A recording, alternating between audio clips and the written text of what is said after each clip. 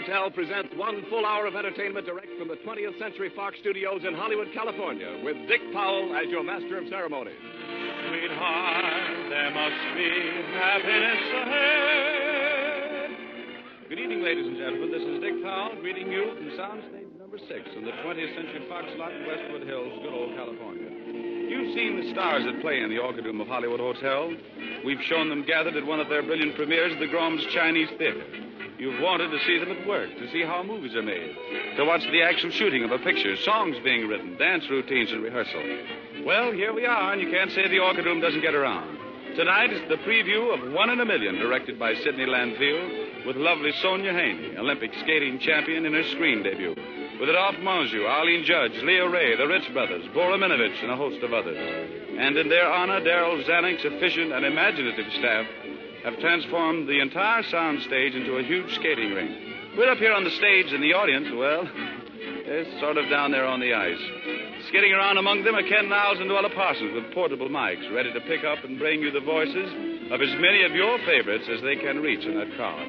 Want to hear them, huh? All right, Ken and Luella, take it away. Well, here we are, Luella, right down here with all the glorious men and women. Let's have a... I've never seen so many beautiful ladies and such handsome gentlemen. Hello, Tyrone. I haven't seen you since, well, just last week in Lloyd's of London. Well, I wouldn't miss this, Luella. You couldn't keep me away. There's my pal, Jean Rizzo. How are your 5 girlfriends, the Quints? They're getting bigger and better every day, Luella. And Jimmy Sturt is our living breed. Jimmy, will you say a word? Not too loud with my name, Lola. I'm playing hooky from the 7th Heaven set. I won't tell Darryl, will you? You won't tell him either, will you, Virginia? No. Hello, Lola. Hello. Hello, Loretta, darling. I'm so glad to see you. Did you play hooky, too? No, darling, but I am playing hooky for my Christmas shopping today. Oh, well, I know that everybody will remember it by you. Oh, hello, June, dear. How are you? Say, June, would you mind giving me the date of your marriage to Victor McLaughlin so I can have an exclusive on the air? Oh, I didn't mean Victor McLaughlin. I meant Victor Orsatti. You know me. I always make mistakes. That's Luella. Oh, Luella, we really don't know yet. Will McLaughlin be surprised? Well, here's Victor. Is McLaughlin going to be mad, and is Victor going to be glad? There's my cute little Dixie Dunbar. Say, Dixie, is it true what they say about all your boyfriends? You can't believe everything you hear about Dixie, Miss Parsons. I've only heard nice things, and there's Mike. How are you, Mike Whalen? I'm fine, Luella. When I used to dress this way all the time, they wouldn't let me in a place like this. Now they pay me for it. All right, Mr. Whalen. And there's Edie Adams, Metro Goldwyn Mayer star. All I can say is don't miss One in a Million. Oh, Luella, we've got to hurry backstage. Well, I know. Say hello. Hello, everybody. That's Jane Withers. No, we got to go backstage, Luella. Take it away, Dick Powell. Well, if you'll excuse me, we'll take it up here and give it to Raymond Page. The time that we've allotted you has sort of passed by, and the makers of Campbell Soups present Raymond Page and his orchestra and a musical salute to 20th Century Fox and its guiding genius, Darryl Zanuck. Play, Raymond.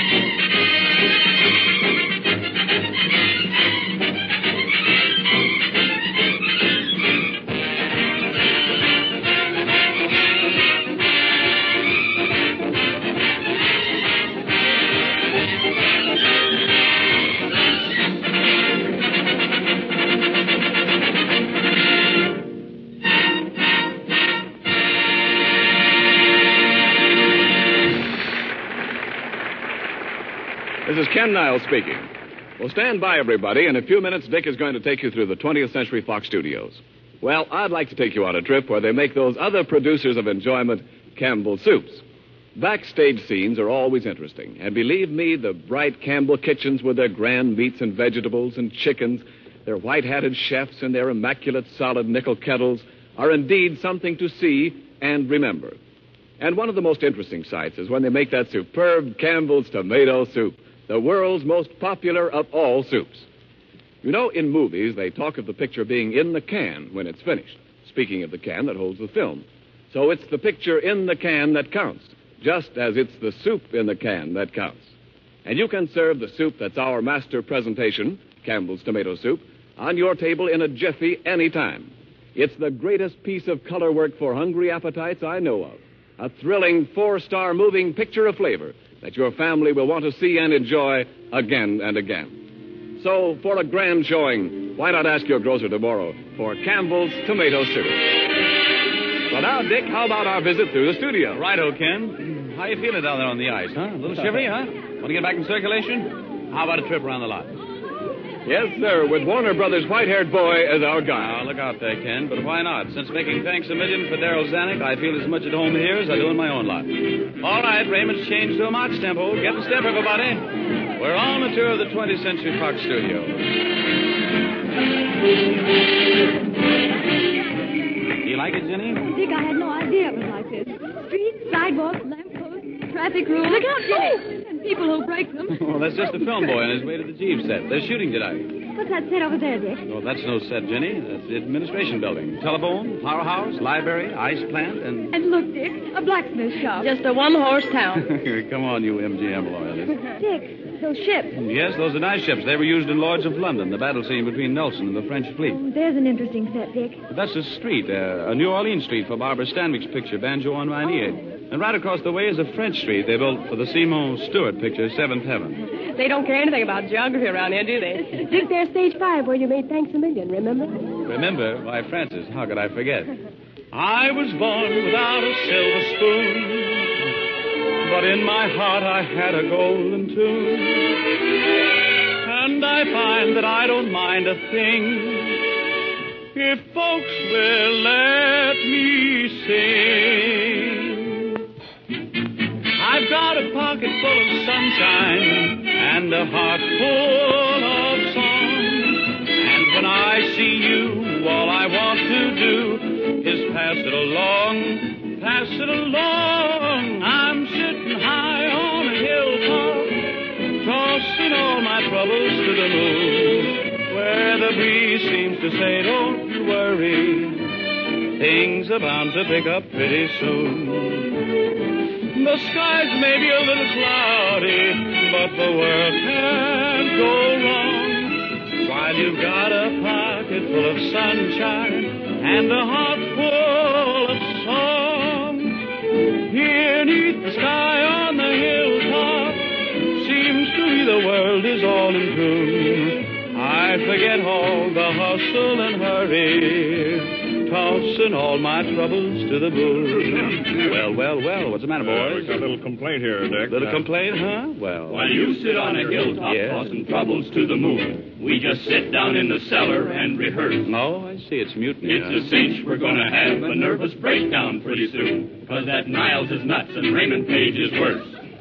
I don't see why you're complaining. You don't see why we're complaining. If you had to play for Raymond Page, you'd know. Oh.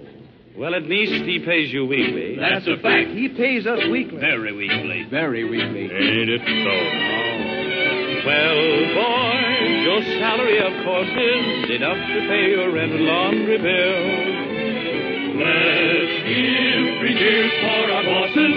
We never liked them, and we always will. For musicians with positions like you fellows, I'm surprised. Would you rather be a salesman or a clerk? Yeah, so while you sit on your hilltop, we'll go right down to the hop shop on our instruments and really go to work. Now, don't be foolish, fellows. Cheer up. The skies will be sunny. Our salary is just 3 weeks late today. Well, I wouldn't worry. Cheer up. You might get your money. He may be right. He is. Well, then, come on, let's play. Oh, it's my fleeting evening when you have sitting high, high, high on a hilltop, tossing all my troubles to the moon. Si falsa vaso, tossing all my troubles to the moon. Baby, baby, tossing all my troubles to the moon. Well, we'll talk about that later, boys, but let's get on, huh? Dick, what's that red light over the door? That's one of the sound stages. They're shooting. What picture? Step Lively, Jeeves, with Arthur Treacher, Alan Dinehart, and George Gibbet. Can we go in? Sure, but you'll all have to be very quiet. All right, now. Shh. That's Gene Ford, the director. You're seated on the park bench. Boys, you and Cedric are two confidence men who are using Jeeves in one of your schemes. You both walk up to him and stare intently into his eyes. Jeeves, you register complete bewilderment. I shall be most horribly bewildered, I assure you. All right. Ready. What? Action. Speed. All right. Dialogue. The eyes. Look at that eyes and that ears. That schnoz. There could be no other schnoz like that. Impossible, and yet you may be right. I beg your pardon, gentlemen. We beg your pardon, but your name is Jeeves, isn't it? It is Rupert Bedrick Jeeves. I told you, Chedrick, he is our man. What amazing luck. What a piece of incredible good fortune. Your hand, sir, let me congratulate you. But, gentlemen, really, We've been searching for you for months. I haven't time to tell you of the extensive research we've made, but we have absolute proof that you are the direct descendant of Sir Francis Drake. And the heir to millions. Sir Francis Drake, millions? Impossible. You're making a mistake, gentlemen. For 3 generations, the men in my family have been in service. My grandfather was a gentleman's gentleman to Lord... What's 3 generations? This dates back 3 centuries. To Queen Elizabeth's time. Gentlemen, I have no idea, but... But you had an aunt, didn't you? Of course I had an aunt. Everybody has an aunt. What was her name? Oh, must I, gentlemen? I'm sorry, but you must. Well, her name was Honoria Dibble. Dribble, that's right. And her husband's name was? Well, the Jeeves and the Bedricks were never on close terms with the Dibbles. My aunt Honoria Dibble was never married, as far as I know. That's right. But her mother was. And she had a father. Do you question that? No. No. And that man's father, what do you know about him? What does anybody know about him? Even his wife. But his mother, she knew, and she had a grandmother. You doubt that? Look. A family tree, sir. The Drake line. Here we are, 1592. Here's Francis Drake. And now we're in the 17th century. 1662. 1663, right? Right. All right. Here's a branch of the Badgers. You see? Here it trails away, right? Oh, but look here. What's this? A dibble. A dibble, sir? A dribble on the Drake tree. But here the line divides. Drake has circled the globe. He stops in the West Indies. What happens? He has no son. But does he or doesn't he? I'm sure I couldn't say, sir. Look, on the tree, the first Honoria Badgewick. Badgewick, mind you. And there is a son. And what's this?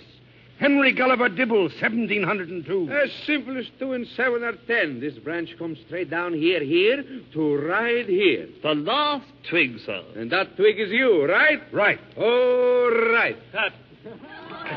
Well, where did all this gang come from?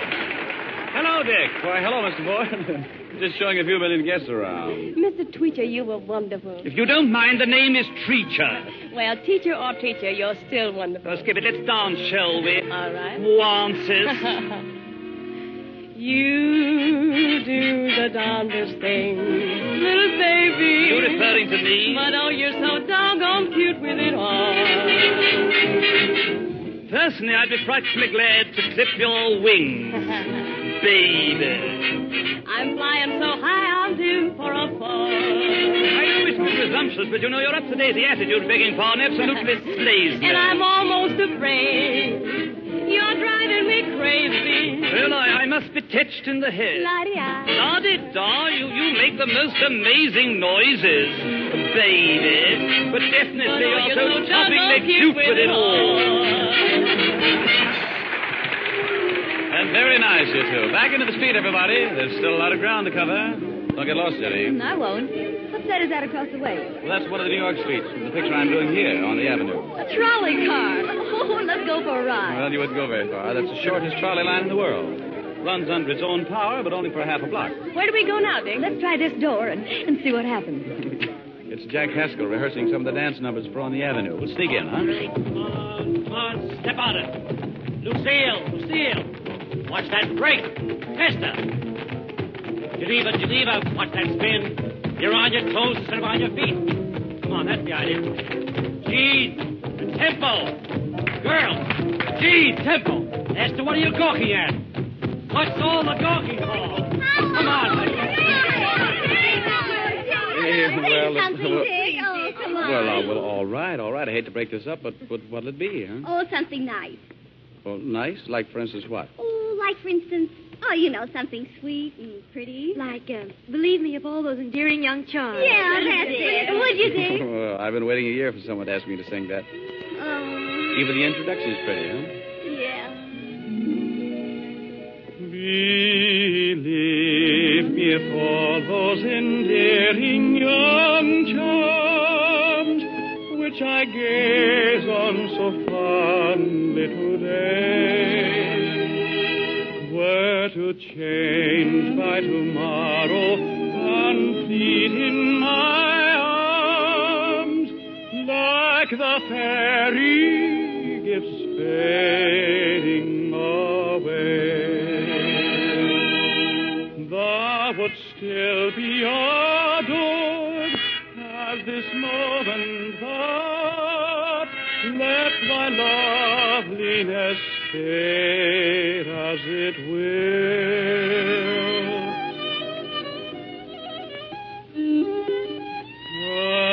And around the dear ruin each wish of my heart would entwine itself ardently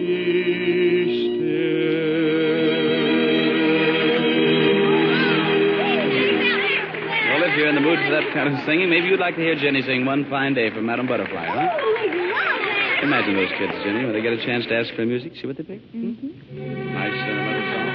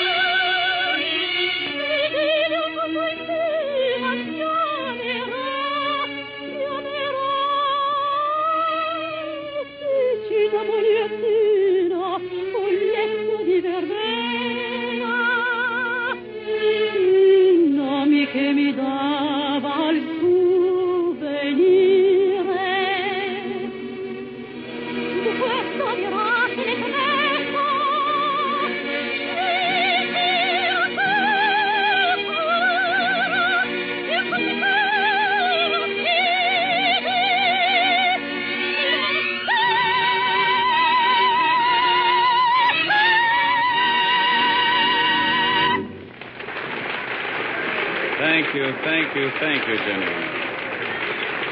So you like that, huh? Now, I suppose if Igor Gorin were to sing Kazbek, huh? All right, Raymond, serve it up. Igor Gorin.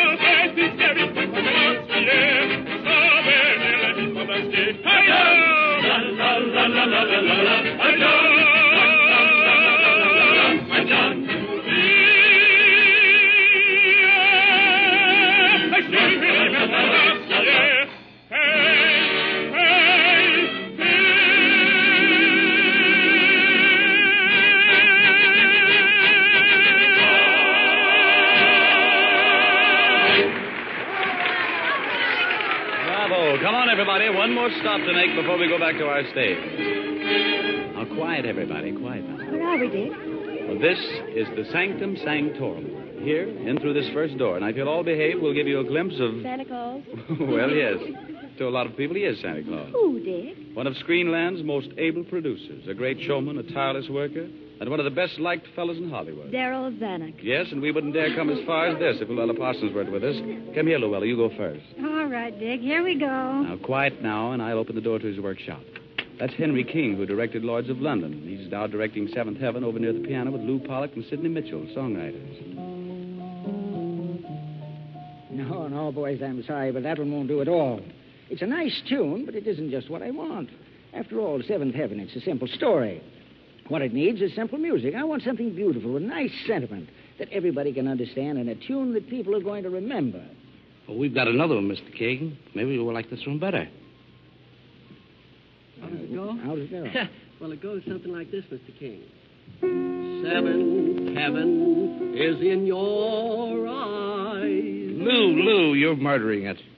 Look, Mr. King, we brought Tony Morton along. If it's all right with you, I'd like him to sing it so you'll at least know what it sounds like. All right, go ahead, Tony.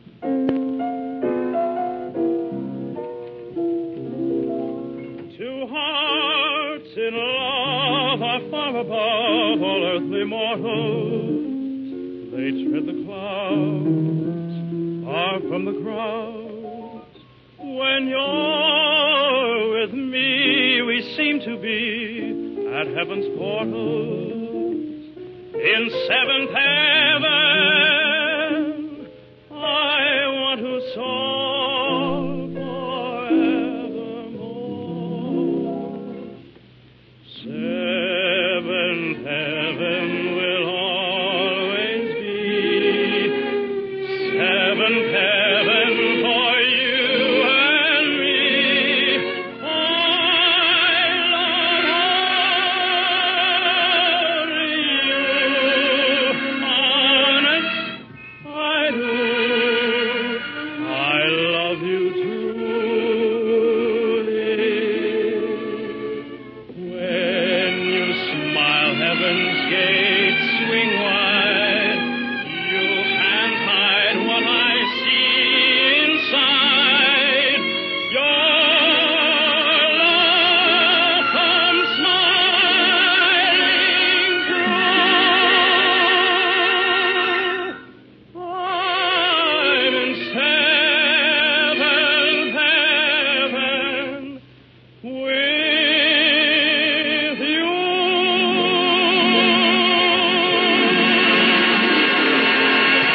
Who left that door unlocked? Hello, Henry King. You wouldn't come to us, so here we are, Daryl Zanuck. Won't you say a few words into this little microphone? Now that you've got me cornered, I don't see how I can get out of it. I know how it is, Daryl. After 5 years, I'm just scared to death myself. It is customary whenever a moving picture company is successful to give the praise and credit on an occasion like this to the producers. But I want you to know that the credit actually belongs to the writers, the directors, the artists, and all of the workers who have contributed in the development of 20th Century Fox. It is their loyal cooperation and sincere collaboration that has made the 20th Century Fox trademark a world symbol for better moving pictures. On behalf of our president, Mr. Sidney R. Kent, and the chairman of our board, Mr. Joseph M. Skink, and on behalf of all of the workers of 20th Century Fox Studio, and through the courtesy of Hollywood Hotel, I bid you welcome to Movietone City. Thank you. Thank you, Mr. Zanuck. Ladies and gentlemen, I've known the production chief of this studio for many years. In fact, I made my first picture for him while he was still associated with Warner Brothers. His is one of the most amazing careers in Hollywood. Starting as a writer, he branched out to direction and production and was never satisfied until he had this studio of his own to carry out his ideas, original ideas. Country Doctor, Thanks a Million, Ramona, Sing Baby Sing, Pigskin Parade, Banjo on My Knee, and Lloyds of London are only a few of his recent successes. And now let's go back a little way in his career. Remember the Folies Bergère with Maurice Chevalier and Ann Sothern? And that little song about the sun shining, there's no pining, your hat's lined with a silver lining. You're happy when you're singing a happy song. The birds singing and bells ringing, and you'll find what a joy they're bringing, 'cause you're happy when you're singing a happy song. When trouble you, Sing it, Francis. sing, baby, Nice. sing. Do like the birdies do, sing, baby, sing. When cold winter comes and they are all out of rum, poor little birdies, they ain't eating, but that sweet, sweet tweeting, oh, don't you know?